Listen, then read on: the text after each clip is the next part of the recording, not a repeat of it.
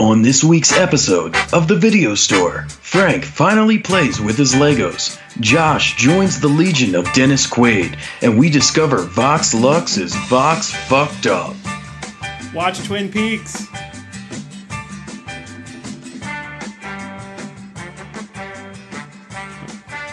Welcome to the Video Store podcast, where every week I, Frank, and my co-host Josh, this guy.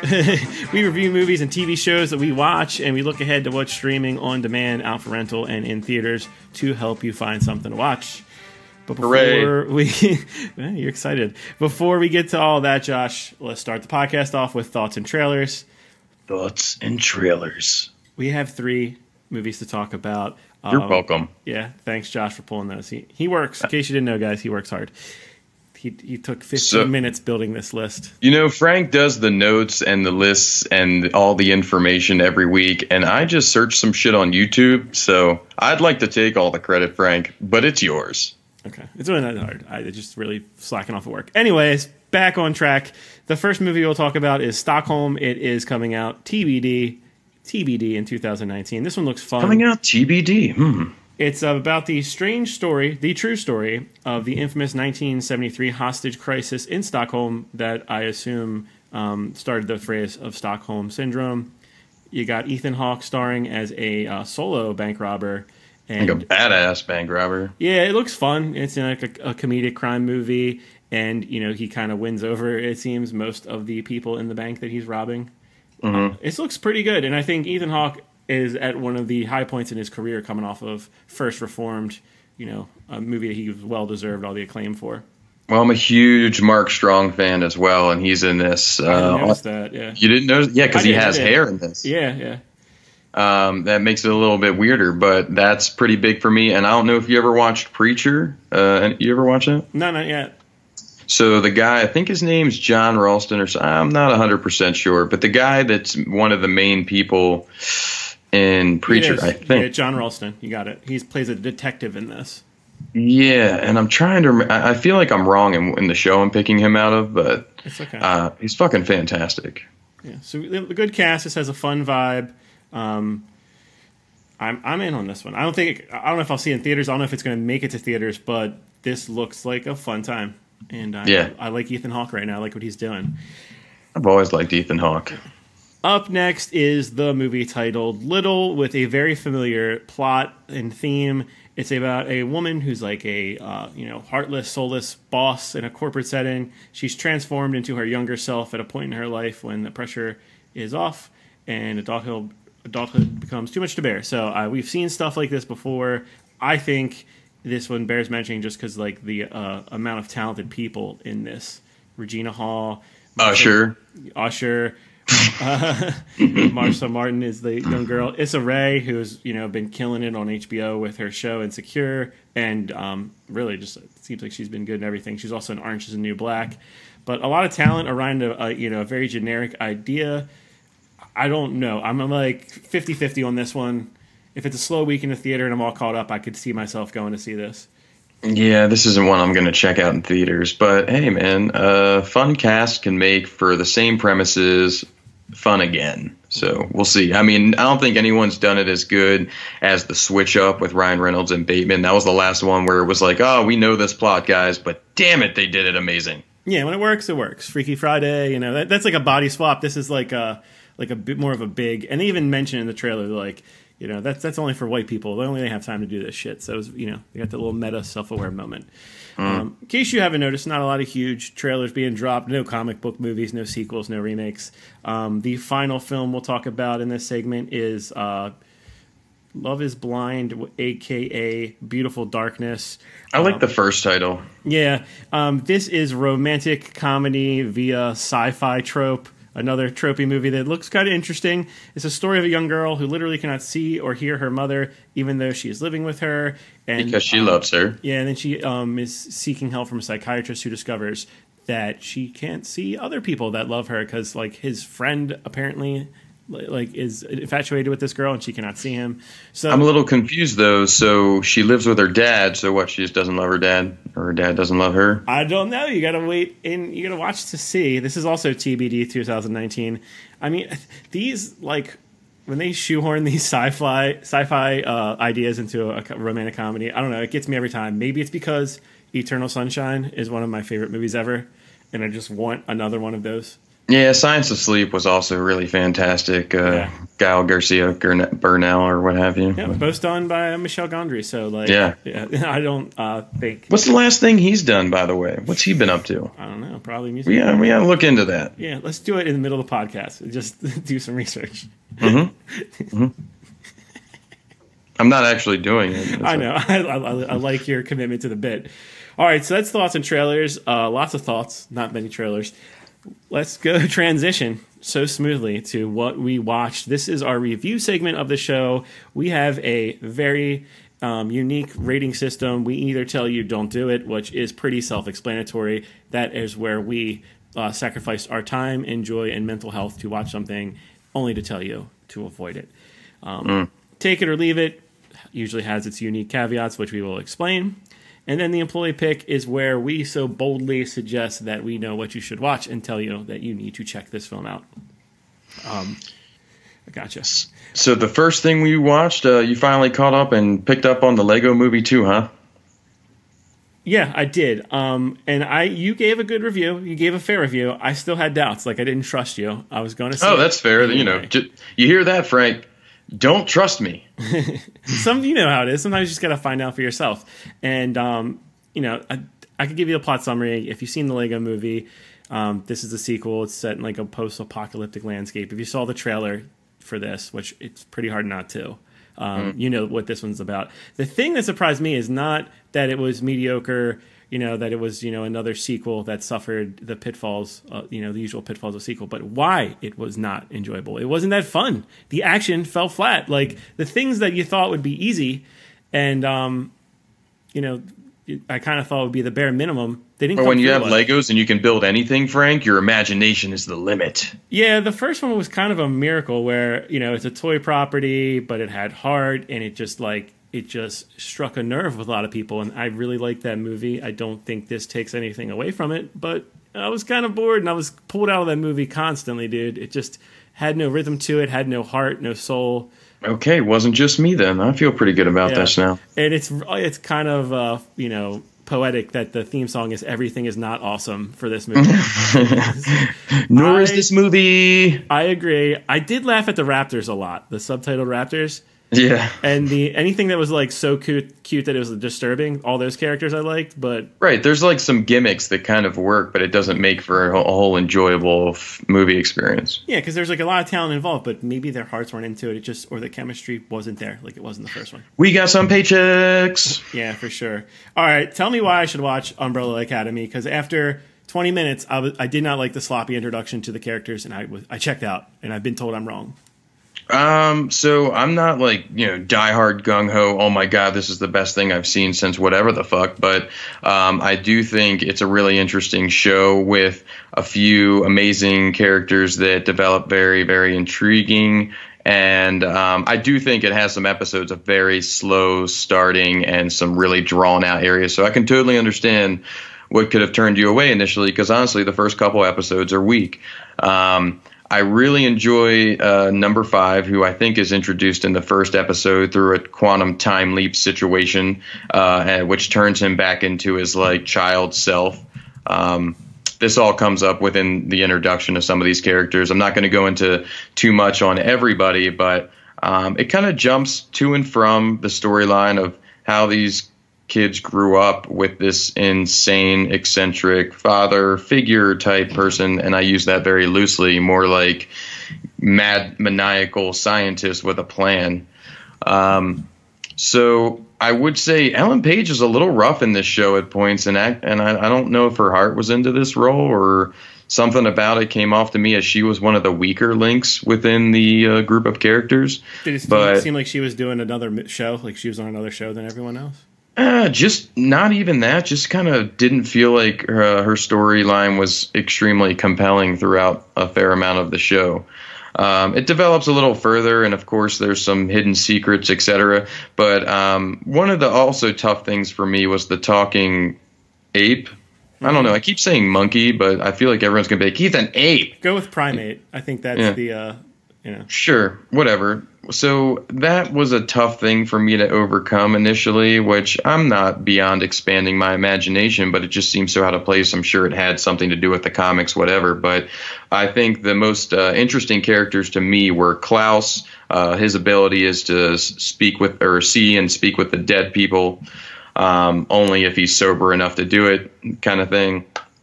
Also, these two time space leaping hitmen that are part of this faction that ensure all catastrophic disasters and things and stuff happen as planned, by killing someone that creates some type of domino effect, which they're very fun to watch their characters develop, with one having moral conflicts and the other still, being very faithful to the job.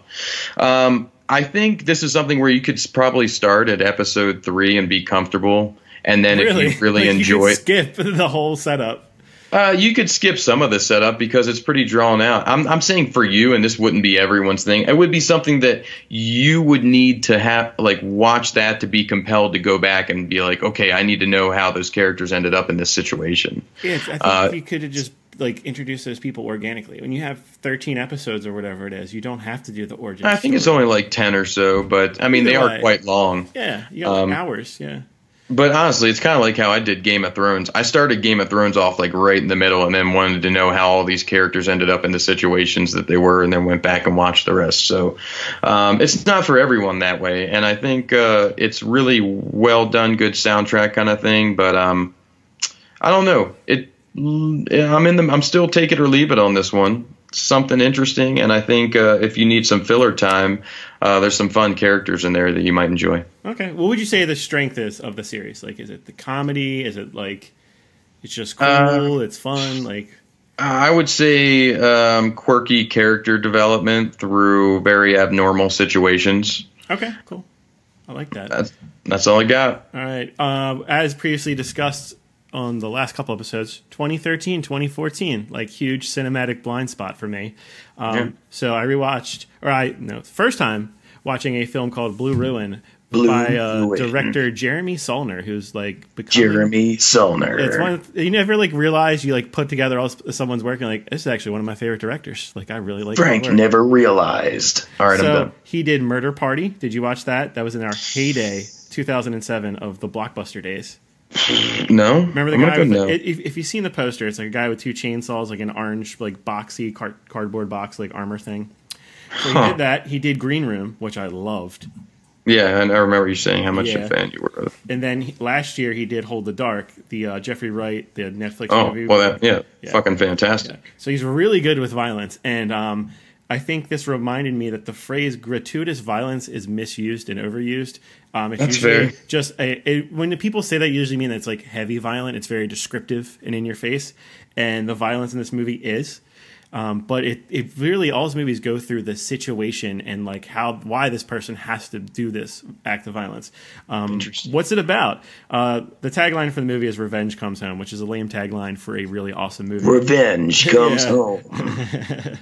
But the plot summary is: a mysterious outsider's quiet life is turned upside down when he returns to his childhood home to carry out an act of vengeance, proving himself an amateur assassin, which is a really good description for this character. He winds up in a brutal fight to protect his estranged family. So a guy is released from prison who was accused of murdering this person's parents, and this dude, Macon Blair, who is a familiar face if you look him up, Josh, if you guys look him up, people listen to him, you've seen him. He directs, produces a lot of indie stuff, and he acts in it as well. He does a really good job. He's disheveled. You see him shoplifting stuff in the beginning. He's living on the fringes of society, and he finally has a purpose, and that's killing this guy. Who is and he's the monarch of this shitty, trashy family. And from the boroughs? no boroughs. But so this family's all crazy and violent too, and they find out that he does murder him. So it sets off this war where this guy, this character has to either reason with these people or kill them all to protect his sister and her child. And the scenes are so good. The intensity, it puts you in these rooms and these situations, Josh, where you feel both sides of the gun. Like he was on both sides of the gun or the weapon involved. Yeah. And it's just really sobering, blunt force trauma type violence. Highly recommended. I really enjoyed this movie. It's on Netflix right now. I can't imagine if you like thrillers. Is the only way I could see someone not liking this if they just can't stomach the violence, which wasn't over the top. And my mom would not be a fan. Yeah, it's justified. Shout out, happy birthday, Mom. Happy birthday, Josh's mom. But yeah, Blue Ruin is and a high employee pick. I really enjoyed that one. I might have to check this out. Something I missed, and that sounds right up my fucking alley. I know you'll dig it because you appreciate, like, when we talked about You Were Never Here, the camera work, just the mood. It's not like as artistic as that, but just like really masterfully done. Mm-hmm. Well, so I actually kind of binged watch accidentally the show on Netflix. Yeah, it happens sometimes. Accidentally, you just didn't feel like getting up. Yeah. Yeah. Are you still watching this? Well, the remote's closer to saying yes. So it's Good Girls. It's about 3 suburban mothers suddenly find themselves in desperate circumstances and decide to stop playing it safe and risk everything to take their power back. Women roar! This has Christina Hendricks in it as well. Yeah, I know, right? Ruby Hill from Parks and Recreation, Retta from Parks and Recreation, and Mae Whitman. Baby. Yeah, Mae Whitman I also love. And Retta, I enjoy her. It's a really good cast of likable people. Exactly, and that's really what kind of had me interested in it right off the bat. So for anyone that saw kind of Widows, I felt like this was like a tamed down, not sitcom-y, but episodic, lighter, comedic, yet dark comedy version of Widows to an extent, where women are basically, our lives are fucked, and what are we going to do? We're going to rob the Piggly Wiggly. It's the Fruit and Frugal or some shit. Mm-hmm. And the greatest character that shows up immediately, Rickety Cricket. Okay. Fucking yes, Rickety Cricket, and he is David Hornsby. If you don't know him, he is a writer and star on the show Always Sunny in Philadelphia. Oh yeah. Okay, I was like, I knew that name, but he's Rickety Cricket from that show. Exactly. Yeah. So, just a great little person to show up in something that I hadn't thought about in a while. And also Matt Lillard's in this, plays the husband of Christina Hendricks, who nice. I've kind of been wondering what Matt Lillard's been up to, and I guess this is something he's been doing. He doesn't really add a crazy amount as far as ability and interesting character mannerisms, but it's really all about this little 3 Musketeers group and how they're going to get through life struggling in their own personal situations, where Christina Hendricks has to, their mortgage and some shit. Retta's daughter has a disease. They have to get a prescription. Mae Whitman's kid. Everyone's got their own personal struggle. So they kind of bond over that to go rob this store, only to find out that some gang is using it to launder money, and they come away with a lot more money than they intended to. Nice. So the gang finds out. They have to pay the money back, and kind of, through an episodic weird situation of events, develop, bonds and struggles, and some really fucked up shit happens at some points. So it's definitely a fun and interesting show, and I think you'd like it. Cool. Yeah, I know some people that definitely like it. I was just thinking of certain friends of mine that like it. This seems like the way you're describing it's a little bit better acting and writing than your typical sitcom. Like it's high end. Right, and I wouldn't even. It's hard to say sitcom. I would say black comedy. Black com. Okay. So it wasn't just like a comfort movie. It wasn't just like you'll like these characters and you're gonna watch. No, and it's a show, by the way. It's like 10 or 11 episodes, and it's the cuts are kind of weird and seem almost TV-ish for some situations, but it's definitely not meant to be light all the time, for sure. These characters do go through some real pain and real struggles, for sure. Word. And that's on Amazon Prime right now, and then it looks like it's also on Netflix. Yeah, it's like a Prime and NBC pairing. It's really weird. So you can see on NBC and Prime. Yeah, I think the second season apparently is about to come out or just came out, so something new to check out. I've only seen season 1, so it does leave you with wanting more. Sometimes we watch the good old television. We don't really talk about that much. I watch like 3 TV shows right now. That's it. And that's why I watch so many movies. Wait till Game of Thrones is back, baby. Have I mentioned that 2013 I didn't watch a lot of movies? Have I Frank, I don't think you did. But if you hadn't, now people know. What was I doing? I guess I had a life. I don't know what was going on. Frank, I'm pretty sure you're on a meth binge. Yeah, this movie Enemy that I'm going to talk about, which is on Canopy. Which also sounds familiar as fuck to me. Yeah, something else. If I don't mention, that I haven't watched a lot of movies around 2013. I don't also mention Canopy, the free streaming service, enough. Oh, I did watch this with your library card, Josh. This is directed by Denis Villeneuve. Oh man, I really should have practiced that name. Anyway, Denis Villeneuve. He did Arrival, Blade Runner 2049, Sicario. He also did Prisoners with Jake Gyllenhaal and Hugh Jackman, as well as this movie Enemy. And he's going to do the upcoming Dune movie. So maybe someone you want to go back and check out their filmography. This is a very easy, very familiar concept that you could say is pretentious. But I enjoy. I think when something like is pretentious, it doesn't always mean negative. But it's about a mild-mannered college professor. I mean, he's an everyman, and he discovers randomly, and it has that destiny type thing where this random guy, just brings up a conversation about movies, and he's like, "I feel like you really want to talk about movies, man. Do you have something to recommend?" And he's like, "Nah," and he's like, "Okay, cool." It's Jake Gyllenhaal's just feeling the awkwardness of this conversation. And he's like, well, you know what? Give me something lighthearted. I could use something lighthearted. And he recommends this movie that a extra, basically, in it, an actor looks exactly like Jake Gyllenhaal, and he just goes down that rabbit hole. And it gets into that evil twin type shit and goes in all these crazy directions and has one of the endings that I know will just frustrate the shit out of some people. Do you remember the ending of this movie?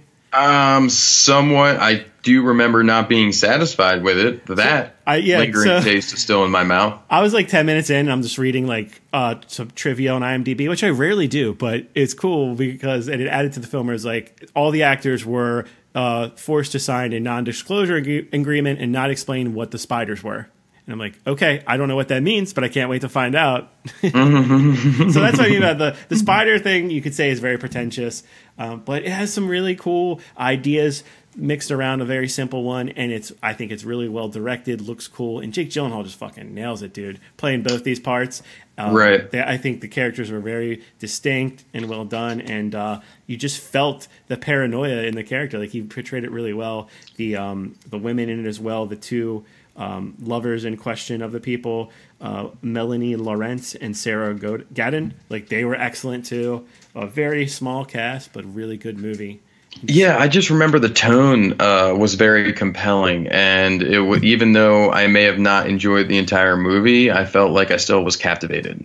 Yeah, it doesn't follow that 3-act with the payoff type thing. So we'll put that out in front, but it's a full employee pick for me. It's a full mindfuck too for everyone else. Yeah, I mean, of course, it's Jake Gyllenhaal, and I love Jake Gyllenhaal's weird roles that he chooses, and I can't believe I didn't see this movie. And it's just really I can't good. believe you didn't either. I was like, I'm pretty sure this is familiar to me, and I was like, oh, I did fucking see this bitch. Yeah, so Enemy, go see it. It's on Netflix and Canopy. Enemy. So to continue the Quaid-a-thon, just to try and keep some type of continuity with my watching habits, to try and help people remember the greats. No, this is not really. He's still alive, folks. He is. I know. I'm doing a memorandum right now. A memoriam, rather. We'll be ready. When he dies, we'll cut all these together. Yeah, and we'll be like, and I will remember. All right. He never dies. Yeah, seriously, that jawline needs to live forever. So I watched Legion again. This was a rewatch for me that I was like, oh, I feel like this was a fun kind of watch. Kind of just, I felt like more could have been done. So anyways, Legion. To be clear, the movie, the 2010 movie. Yes, I know there's also a show. This is not that. So if you're watching them with each other, shit's not going to work out. So this is a story of a group of strangers at a dusty roadside diner come under attack from angels. And their only chances of survival is this other angel showing up, played by Paul Bettany. His name is Michael, who tells the pregnant waitress there that her unborn child is humanity's last hope. Okay, but if you saw the trailer for this, it was a real grabber. Did you see the trailer for this or any of this movie? I remember it. I didn't see it, but I remember everything around it when it came out.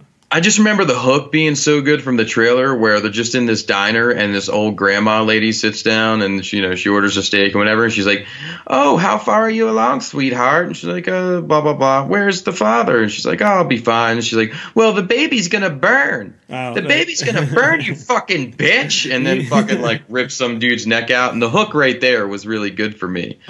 I think the visual effects are done very well. I think it is over dramatized and the religion concepts in there are not driven too hard. So it's still kind of funny and plucky. And all these characters have their own little very cliche mannerisms about them, from the entitled family that's broken down there to the guy that owns the place that's been, just living in the middle of nothing for so long. Also has our favorite star from Fast and Furious Tokyo Drift. I don't remember his name, but you know who I'm talking about. But where's Quaid come in on all this? So Quaid is the roadside owner of this diner. I could see him owning a diner. Yeah, in the middle of nowhere. Basically, he told his wife, he's like, "This land, they're going to build that strip mall down there, and then we're going to be in the big money." And then he was wrong, and no one ever fucking showed up. I mean, their backstories aren't really that interesting. They do a little to set it up, and I think that's just enough to kind of give these characters their motivations. But fucking Paul Bettany is cold as ice, dude. I never thought I would see Paul Bettany remember when we watched him in that fucking tennis movie, to being such a badass. And I was really hoping this was something that would have set him in that, like, hey, he could be the fucking Liam Neeson, I feel like that time, like 2010, they were really trying to sell us on Paul Bettany, and not everyone bought like you did. Right, and I think that Paul Bettany was pretty badass in this. He was cold-hearted, man. He's all about saving this baby and no one else. Like, he gave no fucks. He's like, they're already fucking dead. He's like, he's right there. No, he's fucking dead. Now, would you say this is like, junk food cinema? It's like, this is a real popcorn flick where you just kind of watch a bunch of people kind of suffer under duress and attack. Also has another Fast and Furious crew member. Oh god, Tyrese is also shows up at this bar as just another random dude who ended up breaking down on his way to go fight a custody battle or something. Nobody really gives a shit about these characters' backstory. I think Tyrese is a good barometer of how serious a movie takes itself. Yeah, and that's fair. I think it's really about the special effects and the different types of horrific angels they produce, from the ice cream man that grows his arms and legs out and comes at you like a spider monkey. There's a lot of very interesting ways that the angels try and break down the people with weakness and things like that. So it's just a good popcorn action flick with a little bit of who's going to make it, who's not going to make it, and some badass Paul Bettany, which you rarely ever hear. Almost an oxymoron. So I'm going to put this under the employee popcorn pick. Something you only need to watch if you are just looking for something to watch some action and murder happen and stuff. It's good, though. Okay, and it's only rental VOD. It's not streaming currently. You say it's worth $4 or $3. Yeah, absolutely. Okay. All right, cool. That's good. So I did a bad job of the Amazon Prime releases last week. I didn't realize Thunder Road, a film that I've seen really good reviews around on all the film Twitter people I follow and on Letterboxd, and it's just there. I've almost pulled the trigger on buying this because it was like a $9.99 like in same time in theaters type release. This is a really good movie. I'm gonna go out in front and say employee pick. It's one of those situations where this guy, Jim Cummings, is super talented, but we've never heard of him. And the one way sometimes you got to break through in the system of Hollywood or even indie films is just make your own thing, star in it, and fucking bring it. And that's what he did in this film. It's based on a true story. He has a short film. It's like 20 minutes of the same title he did in 2016. There's just like the eulogy part, which kicks off this movie. I heard about this, by the way, because they did a movie premiere here with that guy. Oh, cool. And I didn't go to it, but this was extremely promoted because there's an Alamo Draft House Theaters here that does a lot of you're so lucky, dude. I wish I had an Alamo. I'd be there every week. I know it is pretty cool to have that shit. A lot of interesting people show up there sometimes to do some rewatch movies and theme nights and things. Yeah, so the tone of the movie isn't the same, but this reminds me of like when John Hader broke out Napoleon Dynamite or Danny McBride in Foot Fist Way. This is one of those type of performances that has that unique energy around it, and a guy who's just undeniably talented and interesting. It's about a police officer. A police thermometer. That's a police thermometer. That's an inside joke where my friends act like they're like, no, officer, I didn't have any drinks tonight. I swear to drunk, I'm not that officer. It's about a police officer who he faces a personal meltdown following his divorce, the death of his mother, who he was really close to, and just his like he can't connect with his daughter, and he's like this. Sounds so depressing. It's not though. Like it does hit heavy, but the guy, the way he just his energy and like his outlook on life is just has this darkly comedic tone to it that is so unique, and like why you have to see this movie Thunder Road. It's hard to explain, but it's just such a unique movie with its own like view of the world and its own like brand of humor. It's fantastic, man. I really enjoyed it. The opening scene, which is an awkward scene where he's like doing this dance routine and paying tribute to his mom, it could throw you off, but like hang in there. It's really something cool. It just starts off with Footloose. No, he's got, I don't know what the song was, but it's one of those like super cringe-worthy, awkward moments that you kind of have a hard time like putting both eyes on the TV. You kind of want to look away. But yeah. So I have one more question for you about this. Is the title, if you told me what the title was about, would that ruin any of the movie for me? No, not at all. And is the title even relevant to the plot line? Is there a Thunder Road? I don't know. It seemed like a weird kind of hoaxy title, which also had a little bit I can't even remember how much I love this movie. I think it's like at the place they live in or something, or the song that he's dedicating to his mom, something like that. Yeah, it's just it's a cool title. Everything in this movie is well thought out, and just check it out. It's free on Amazon Prime. If you don't somehow have Prime and you buy your groceries in a store like a normal person from a decade ago, just it's worth $5. It's worth $10 to own it. It's something I'll revisit, and it's one of those just like unique movies you're happy to recommend to people. You want people to check out, and that's why I have this podcast. So watch Thunder Road. Employee pick. I give it like 4.5 stars. I don't throw around that half star very often, Josh. It's he got the jiggy 4.5 stars. Yeah, I didn't watch a lot this week, but I watched a lot of good stuff, and that was my favorite one, I think. Okay, all right. Maybe something I got to go back and check out and get past the title and maybe the first 5 minutes of the movie. So I think I can do that for you. I can do that. I'm excited for our final review, dude, because Vox Lux is super polarizing. I was hyped about it. I couldn't see it in theaters. Tell me how excited I should be. As the air gets sucked out of the podcast. Actually, the air just blew out. So we watched that first trailer. As you may remember, we reviewed that trailer, right? Such a tease. It was such a little tease of like Natalie Portman's playing this like Lady Gaga type pop star. Yeah. So I didn't watch the second trailer because I just watched the movie. Mm-hmm. And holy fuck, does that trailer not tell us anything about the tone of this movie or what the fuck is happening? Whoa, there is a second trailer I saw they released that kind of does a little bit more into... With the guys with the guns on the roof and the motorcycle scenes and stuff? Yes, yeah. So this movie basically starts off with a school shooting. Okay, spoiler. Well, I mean, it starts off with it. I don't think that's like if anything I talk about happens in the first 15 minutes of the movie, I feel like that's not a spoiler. Fair. I mean, look, nobody gave a shit that Steven Seagal died in fucking that Kurt Russell movie in the first 5 fucking minutes. I did. Speak for yourself. Continue. Let's stay focused on Vox. Okay.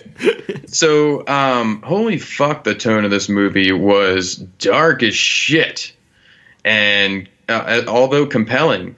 And that one little scene that we see in the trailer where she falls over, like you're just kind of waiting for that to happen. You know, there's moments that you're just like, when's that going to happen? Especially with how fucking ridiculous this movie is, and dramatic and intense. And I'm like, are they really going to drop in some light moment like that? And it was played to a whole different spin and still hit just as hard because of why that happened. And Jude Law basically takes her under his wing as, you know, a manager or from an early on age. And I don't know if this is a spoiler, but I'll say spoiler alert. We don't see Natalie Portman for almost half this movie. I heard that. Like, she doesn't show up until the second half. Right, which is okay. So it's not that much of a reveal. Good. Mm-hmm. I think you should put it out there because a lot of people seem to be like their expectations were not met, and that's why they don't like this movie. So I think you're actually doing a service by giving people a heads up and saying that. Okay, thank you. Yeah. PSA. It's very interesting and as you just said, I would say polarizing, and not in a bad or good way, and just in a compelling way, where you look at this character and how she developed through her life and her morals. And I do think they do a little bit too much of a splice and time jump, and from her initial character to where she ended up.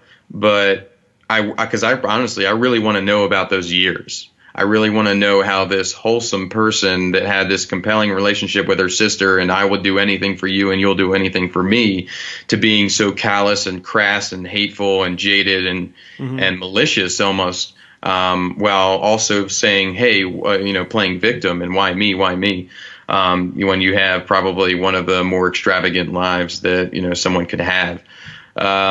It's dark, Frank, and you got to stick with it, but it's emotional, and I think an interesting look into the lives of people that, although dramatized, I'm sure things like this have happened.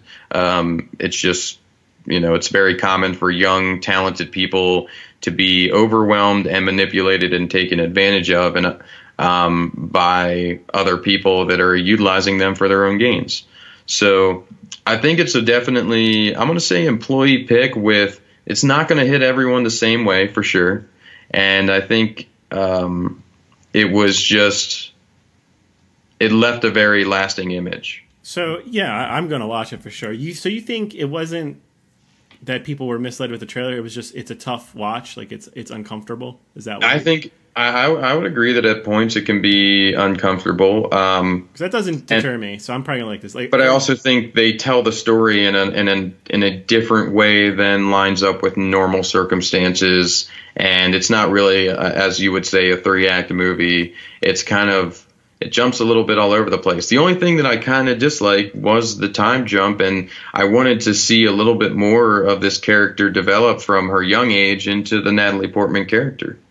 Fair. All right. I'm excited. Yeah, the things that bother people about it, and you mentioned, those don't bother me. Like, I'm okay. Like, for example, Mother, I really enjoyed. Like, stuff that's uncomfortable or difficult to watch, I don't give a film. Yeah, until the character's name is Frank Jiggy and he lives in Maryland, and it turns out, something ridiculous. You'll be like, okay, maybe this is uncomfortable. Yeah, exactly. So now, much better notes, Frank.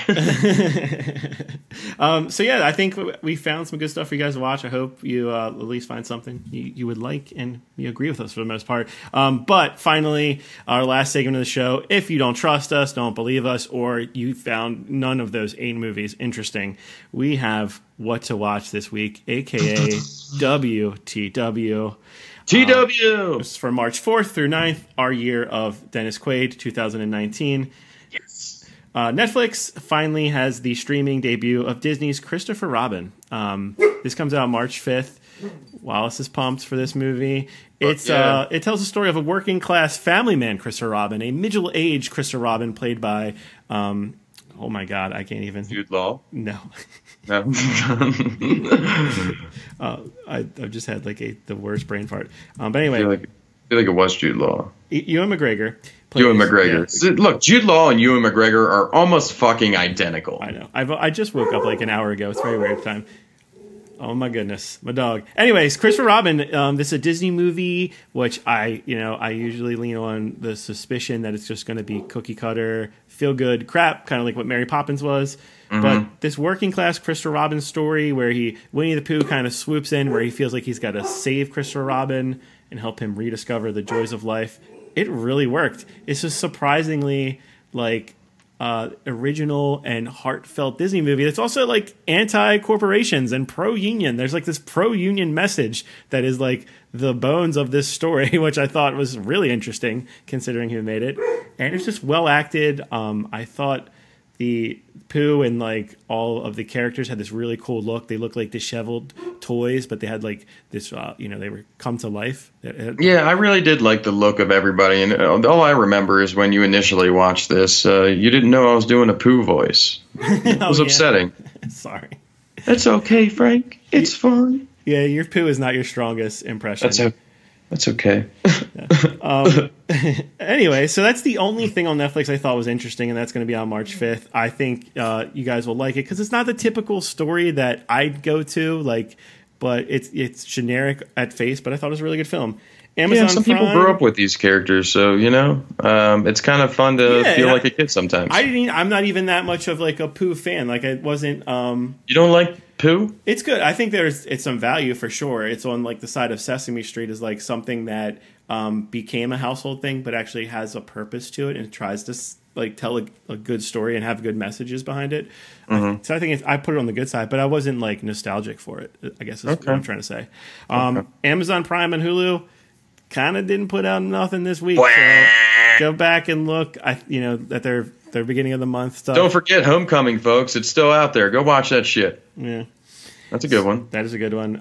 Over on HBO Go, though, they have the 2-part Leaving Neverland series. This is a documentary about Michael Jackson's long-running relationship with 2 boys who, beginning at ages 7 and 10, respectively, and their families.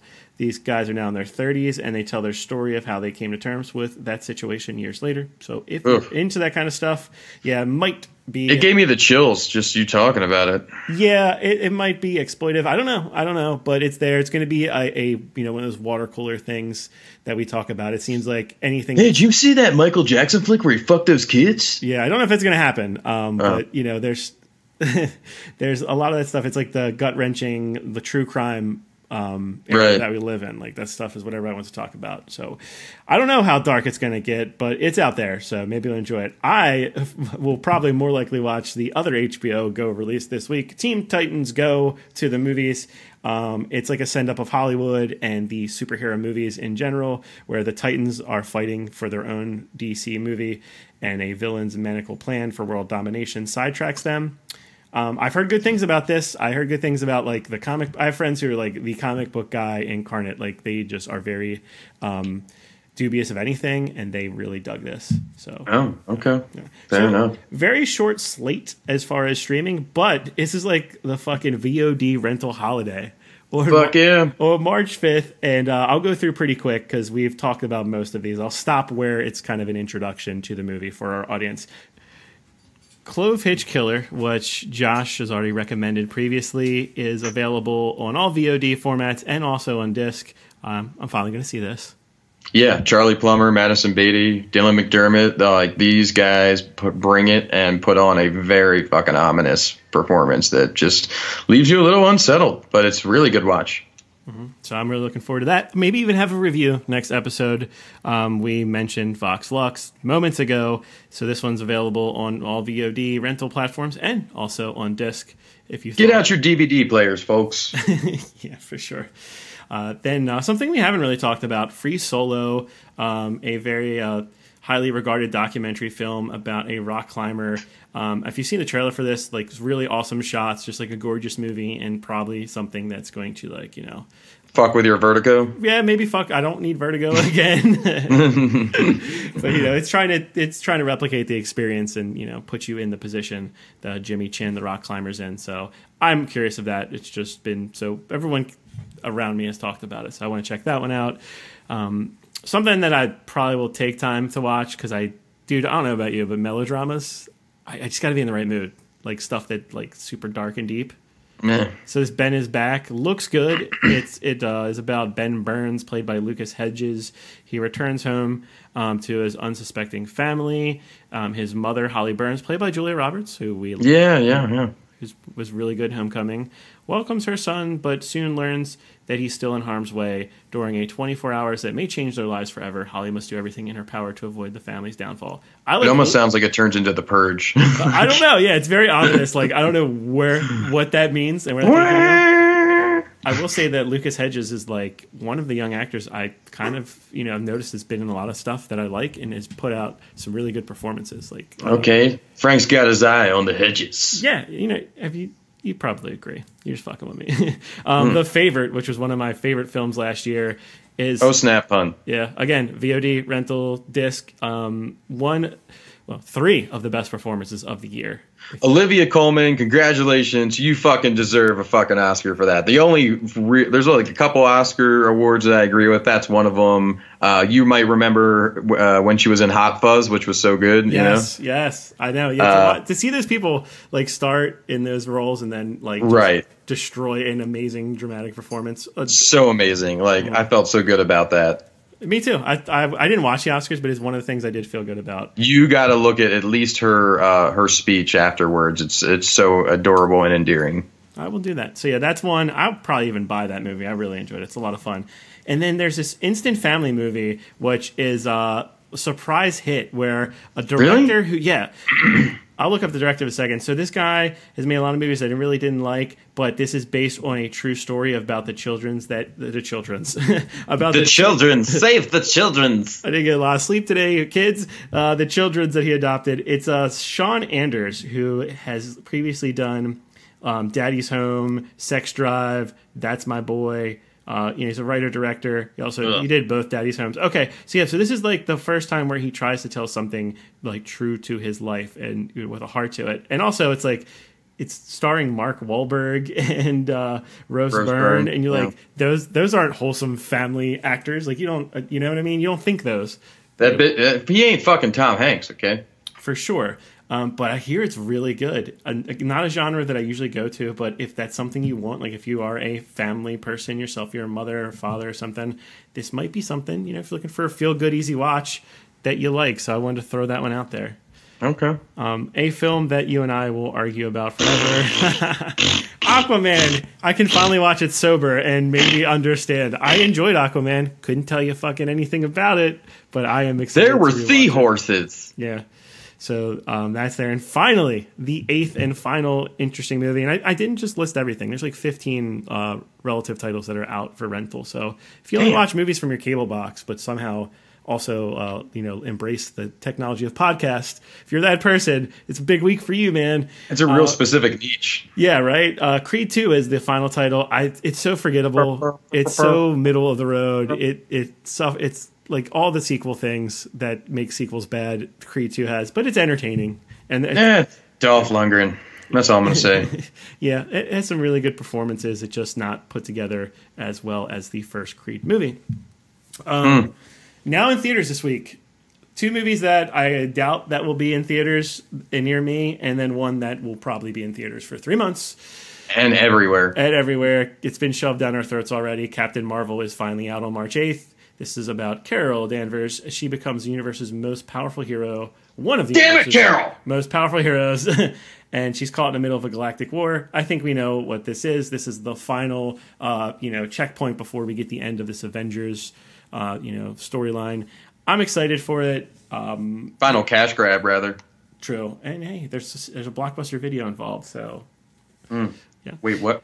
Yeah, you didn't see that scene where she like busts through a Blockbuster? Because it reminds you at every point it takes place in the 1990s. Exactly. They try and hit every single 1990s note. Hey, you remember this? Mm-hmm. Hey, were you born after that? Have you never seen this? Thanks.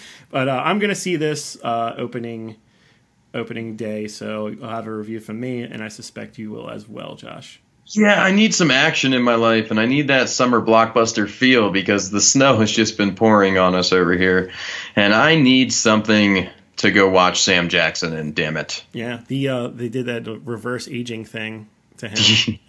Yeah, but to be fair, he probably just did it himself because he still looks like he's 32. That's true. A man's like 70-something. Anyways, let's not talk about Sam Jackson's beautiful skin anymore and facial features. It's a whole other podcast. Guys that we love. Yeah, just Jawline Central. Dennis Quaid. I could go on for hours, Frank. Yeah. Hours, I tell you. There's this small film called Gloria Bell that I suspect we won't really get to see until it's like VOD. It actually might be one of those VOD/theatrical releases. It stars Julianne Moore. It's about a free-spirited woman in her 50s that seeks out love in LA dance clubs. I'm a big fan of Julianne Moore. I think she's like a super underrated actress that either at her choosing or not, just like does these like little weird movies. Like she's not in mainstream stuff anymore. It also has Michael Cera, Sean Astin in it, and I thought the trailer looked pretty interesting. Oh, it's got little Sean Astin, little Sean Asty, huh? Yeah, when's the last time? Oh, big Sean Asty. And then this final one, I think this is Josh Bate. This is Josh Bate. This is Josh Bate. Are you fucking kidding me? Yeah, Did you put Chris Pratt in a fucking Western movie? Josh Bate. It's directed by Vincent D'Onofrio, which I went back in his filmography, and it's not really a good thing per se, but this is a Western, the story of a young boy who witnesses Billy the Kid's encounter with Sheriff Pat Garrett. It's called The Kid. It's a very indie, low-budget looking film, but because Ethan Hawke, baby. Vincent D'Onofrio, he has some famous friends. He got Chris Pratt and Ethan Hawke in this movie. It's got Dane DeHaan. And Adam Baldwin. Yeah, the least known Baldwin. They got at least one Baldwin in it. This is probably, like we said, junk food cinema, popcorn movie, that type of stuff. Fuck you! It's going to be a great Western. We don't know. This looks like it could be fun. Again, just to look at it and the production quality, probably not going to be in a theater near you, but in select theaters and, in some sort of VOD or rental form.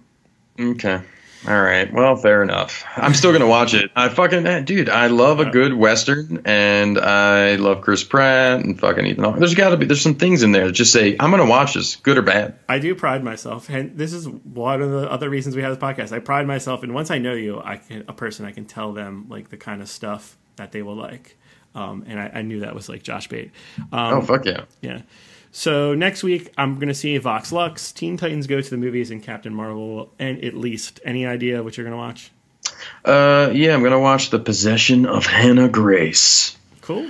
And also, I may catch Captain Marvel as well. And finally, I may grab The Man Who Killed Bigfoot and then Hitler, or vice versa, which way it goes. I think it was Hitler first. Cool, yeah, man. Well, that makes sense because, older. Oh, and finally, briefly, I finished season 2 of Twin Peaks, Josh. Oh, great. And that's the end of the podcast, folks. Real quickly, watch It's Twin the Peaks. end of the Watch podcast. Twin Peaks. It's available on Netflix. It's available on Hulu. It's on Amazon Prime. You to watch the show. He doesn't give a fuck. It has I really some of don't the care. best I wish he'd shut characters the fuck up. in any TV show. It is one of the funniest shows. It is one of the creepiest shows. It blends genres like no other. Seriously, Twin Peaks. I'm going to put that show in a blender. Well, I love that you're talking over me. It just kind of works as a bit. Yeah, Twin Peaks is fantastic. Probably the best show that was ever graced to us in television history. I hope everyone only finds the porno. So, thanks for listening. Thanks for putting up with me and or Josh. You can support the podcast. We don't ask for money. We don't ask you to buy mattresses or underwear. Just tell your friends. Just give us reviews and talk to us on social media. Interact with the show. Thanks for listening. Yay. Bye. Bye.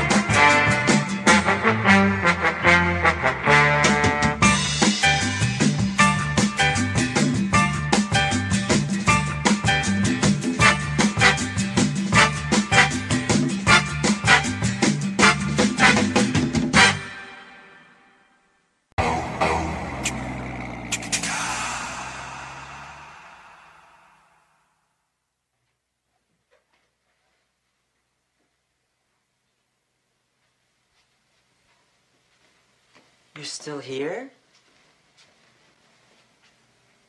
It's over. Go home. Go.